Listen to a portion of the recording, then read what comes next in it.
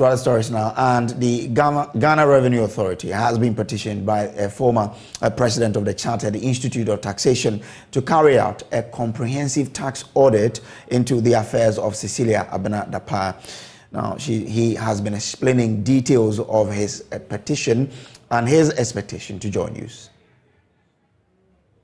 Yes, I know that the GRA has a lot of tax professionals, very well qualified tax professionals that can do a good job if only there is no political interference. You know, because with the way the narratives have come, you know, it has a lot of tax implications. You know, whether it is a gift, it has a tax implication. Because in Ghana, income accruing in, derived from, brought into, or received in Ghana is taxable in Ghana.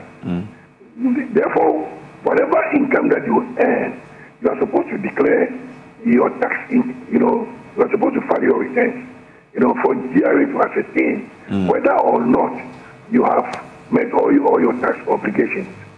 And so, whether it is money laundering, whether it is money earned out of a contract or whatever, GRA has to audit to be able to know whether the source of the income is as we said.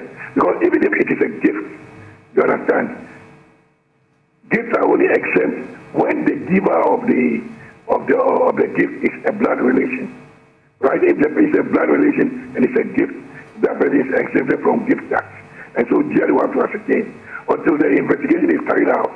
They will not be able to know whether what is being narrated out there is true or false. Well, I'm going to follow up because I know all the commissioners there, so I'll follow up personally on this.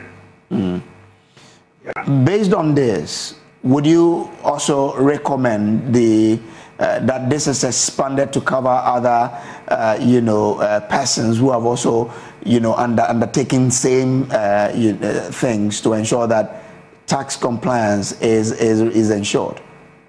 Of course, why not? Because by our constitution, the only person who is exempted from tax on his salary, facilities, and allowances is the president himself. That is the president of the republic. Apart from him, even the vice president is not exempted from tax.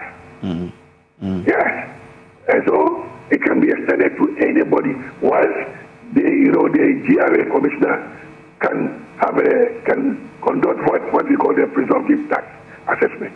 You understand, where he is convinced that some officers may have been committed. And so that's Mike Afflu, who is the petitioner asking the GRA to investigate the taxes of Madam Cecilia Dapaah.